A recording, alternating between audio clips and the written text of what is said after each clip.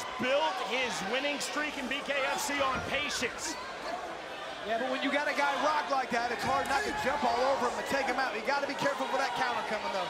That's exactly what Dyer's corner was telling him. He needs to counter these punches and make him pay every time he comes in. Not reckless, though, from Hunt. No, very patient. Back into the rhythm. 70 seconds remaining around 3. Dyer down, final seconds of round number 1. Down here, early stages of round 3.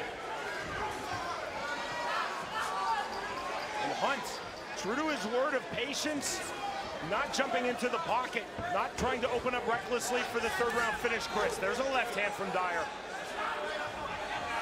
Yeah, there was something different that time. When he hurt his opponent, he seemed like he hopped up and recovered a lot quicker than Josh Dyer. Dyer loading up that right hand, continuing to range find the jab. Hold the right hand back. Overhand right on the duck under from Hunt.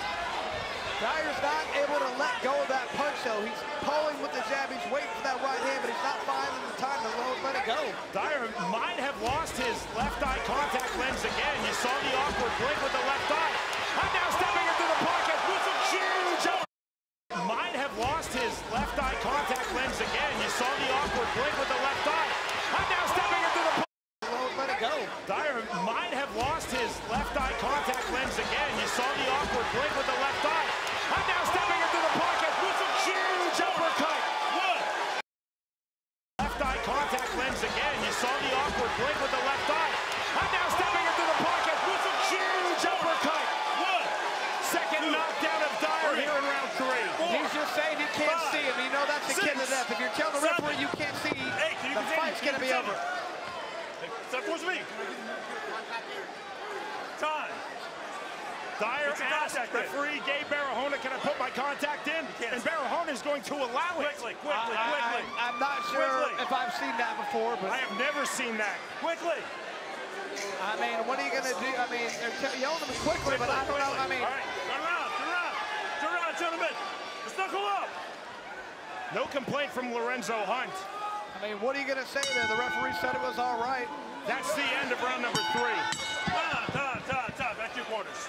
Knuckle up. It knocked him down, but Josh Dyer was fine after that fight. Dyer down twice in round number 3. To round number 4 we go. And you can just tell how supremely confident Lorenzo Hunt feels right now.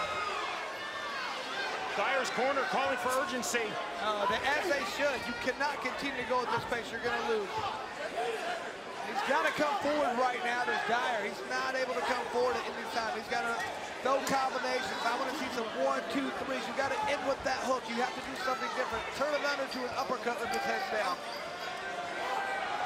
And the pawing with the left jab from Dyer, open-handed. Stepping in again, there's the counter right hand from Dyer circling out. Dyer throwing this overhand right, and it's going way over his opponent's head. He needs to turn that underneath to an uppercut. See the duck under the level change from Hunt, there's the right hand. 65 seconds remaining, round 4. Like to see that leaping Patterson left hook thrown by Dyer. He's not really utilizing that hook at all. It's all jab, but it's not even a hard step jab. It's just a feeler jab. His opponent has nothing to worry about from it. I'm being very patient here in round number 4 after dropping Dyer twice in round 3.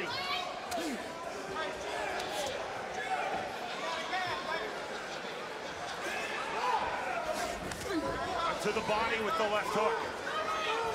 They come forward, but when you got Hunt is at his best when he controls the rhythm. He struggles when he's pushed, and yet Hunt, by and large, has controlled the rhythm going back to the opening stages of this fight. Exactly. Look who's back. Right hand. Dyer in trouble once more. Bounce against the ring ropes. He does not knuckle up. I mean, you can't say Dyer's not getting the best advice possible from his corner. It's just much harder to do that than it is. It sounds like. I mean, it's great advice, hard to do though. Hunt knows that unless he is finished in this 5th round, this fight is his. I mean, and you can just see Dyer moving backwards. Step in right hand from Hunt. There's the left hand. Dyer in trouble once more, covering up.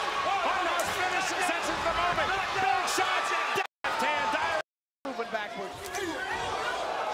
When he's throwing that jab, he's pulling away at the same time. He's stepping forward with the punch, but his head's moving backwards. Step in right hand from Hunt. There's the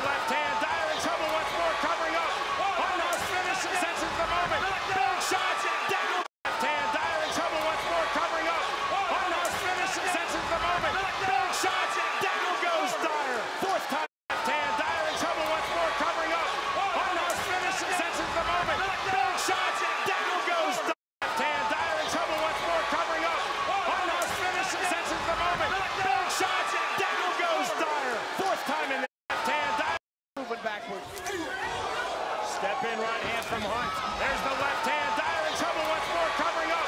Hunt now finishes, senses the moment. Big shots. Down goes Dyer. Fourth time in this fight. 1, 2, 3, 4, 5, 6, 7, 8. You ready to go? Step towards me. Step towards me. Credit Josh Dyer, Dyer. gentlemen. Off of the hand. Continue. Credit Josh Dyer. Gentlemen. Off of the hand. 6, 7, 8. You ready to go? Step towards me. Step towards me. Credit Josh Dyer. Gentlemen. Off of the hand. Continue. Continue. Again, struggling with the left eye contact lens. This time, Gabe Barahona will not allow him to put in another lens. That is the end of the fight.